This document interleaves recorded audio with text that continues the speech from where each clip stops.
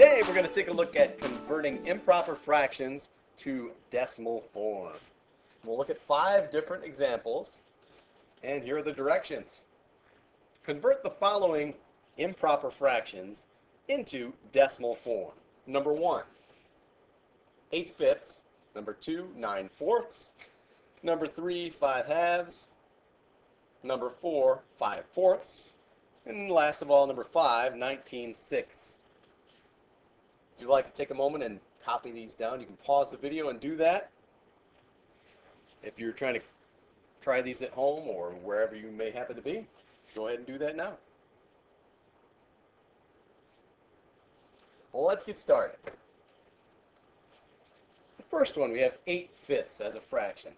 And we've talked about many times in our previous posts that every fraction is actually also a division problem. And you read that from top to bottom. So we're going to use that to convert this fraction into decimal form. You'll actually have a whole number part and a decimal part when you're finished. Now, if you read that from top to bottom, that would really be 8 divided by 5. And what you'll find is that you need to tack on some zeros after the decimal point. The reason will kind of be more clear as we go through this problem. Let's begin. 5 goes into 8 how many times? Well, 5 times 1 would equal 5. 5 times 2 would equal 10, so that would be too much. So we'll stick with 5 times 1 equals 5. And we'll subtract, giving us a difference of 3. Now we'll bring down the 0 in the place over because we really can't have a remainder of 3 when we're dealing with decimals.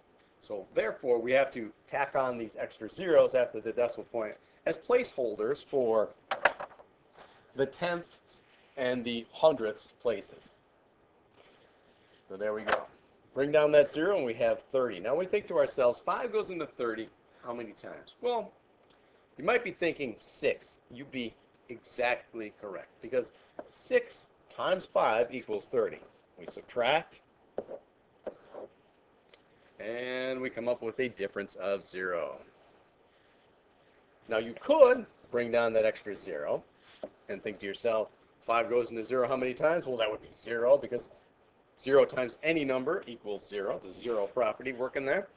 So 0 times 5 would be 0. We subtract and you come up with 0. Now that last 0 is really optional. You don't necessarily need it. You could state your answer as 1 6/10, or if you were to tack on that 0, it would be 1 60/100.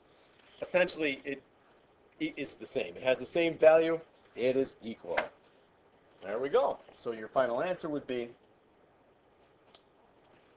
1 6/10 or 1 60/100. Let's move on.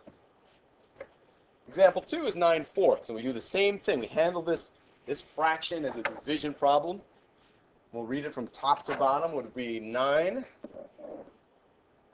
in the dividend divided by 4 as our divisor. Now we can say to ourselves, okay, 4 goes into 9.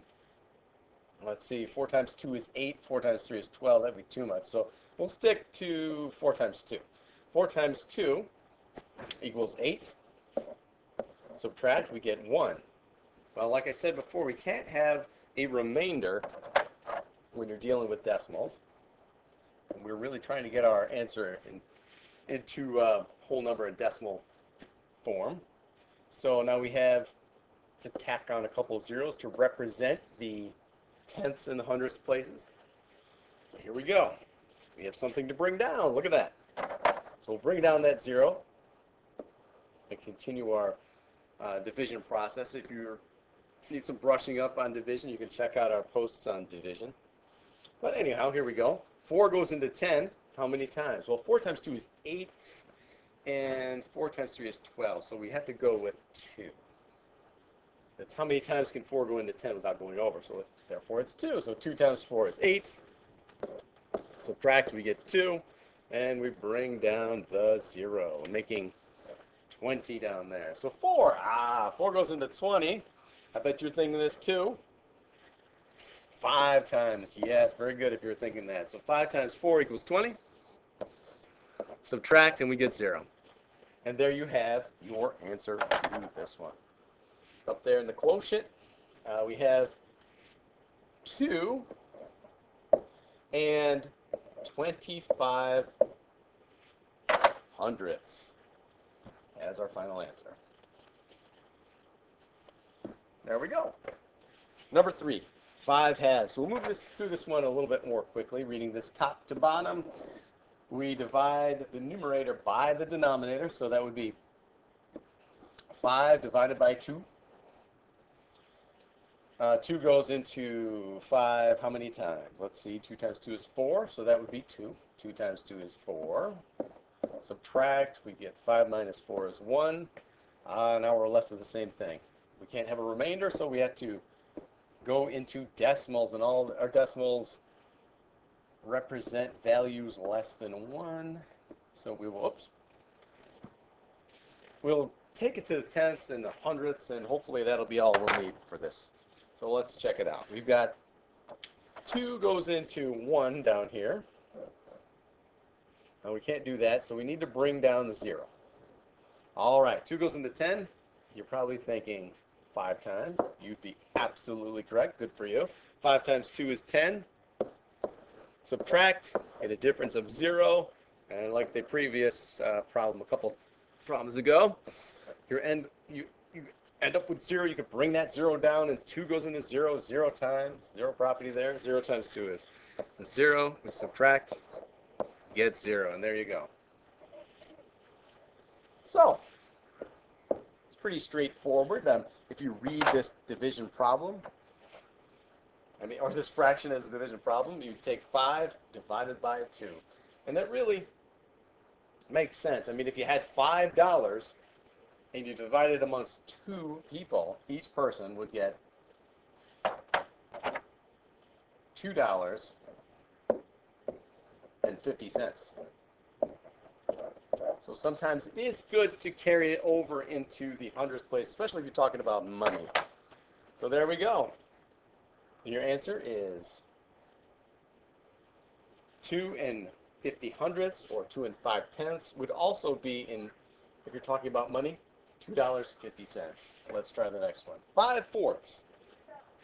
So it's like saying if you have $5 to divide amongst 4 people. So we'll set it up as a division problem. Numerator divided by a denominator. I'm just going to tack on these zeros right now, looking ahead to see that we'll probably need those. And here we go.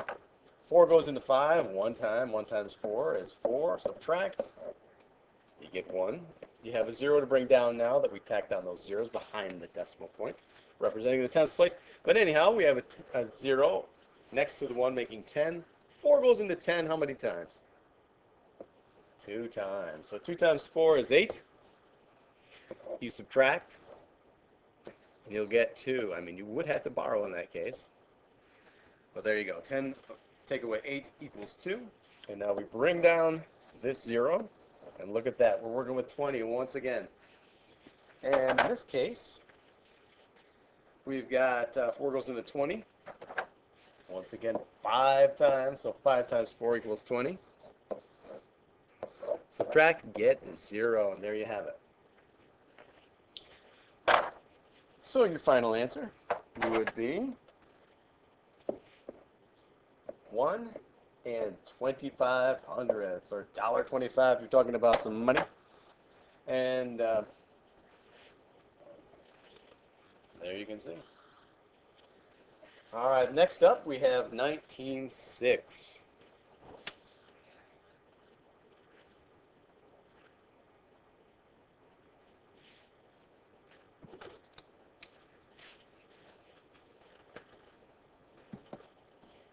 And this is probably the most tricky problem of the 5. So let's take a close look at this one. Again, we'll treat this fraction as a division problem, and we're dividing the numerator by the denominator.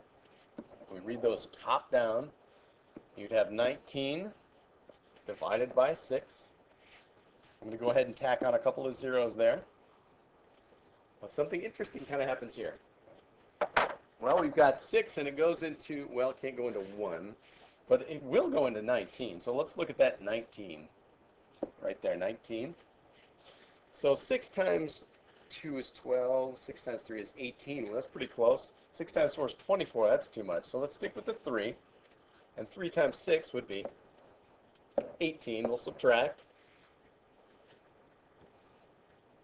9 minus 8 is 1. 1 minus 1 is 0. So here we're left with 1. And we bring down this 0. 6 goes into 10. Nope, forgot to bring that decimal point up. There we go. We have to remember to do that. So 6 goes into 10. 6 times 1 is 6. 6 times 2 is 12. That's too much. So once. 1 times 6 equals 6. Subtract, we get 4. And we'll bring down that 0, giving us 40. 6 goes into 40. Well, 6 times 6 is 36. 6 times 7 is 42. So 6. 6 times 6 equals 36. Subtract. We get 4. Look what we have to do. We have to tack on. We have to tack on some more zeros here. All right, so now we have something to bring down. But I bet you see what's going to happen. I bet you can look at that and figure out what's happening here. We have 40 once again. We just tried to divide 6 into 40. And we found out that 6 times 6 equals 36. You subtract, and once again, you get 4. Now, if you kept doing this forever and ever, you'd go on forever, infinitely. Now you're dealing with the infinite, because this 6 would repeat on and on and on and on forever. So, how we handle that in math is we take a look at that first 6 up here in the quotient. So let me just direct your view over here.